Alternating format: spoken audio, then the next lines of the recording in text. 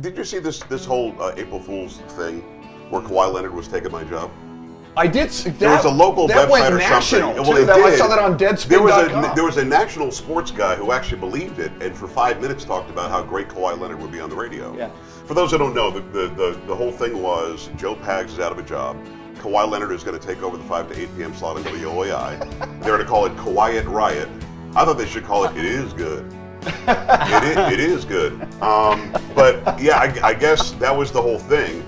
And I contacted the Spurs. You know, we've got contact with the Spurs. I've played at the games and whatever. You know, you're in with the Spurs as well. And the reaction was, we hadn't seen this. That's pretty funny. And no, we're not going to sign you to a 10-day contract. If Kawhi's going to take my job, sure. Give me a shot, dude. Absolutely. I mean, I can fly. Well, I can't fly. When I was 19, I could touch the rim. Yeah. To about here.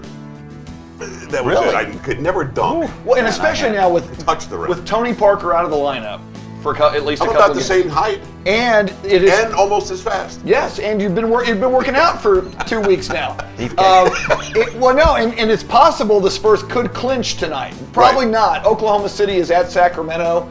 Oklahoma City would probably win that one. But Spurs at Minnesota.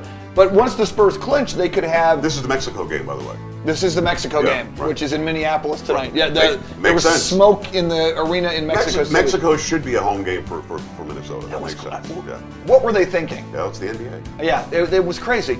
But it would make, if they would have signed you to a 10-day contract. Last game is April 16th against the Lakers. Because they don't care if I get hurt. Yeah. Let everybody else sit. Just let me get out there and take the beating. You should start at point guard. It would be great.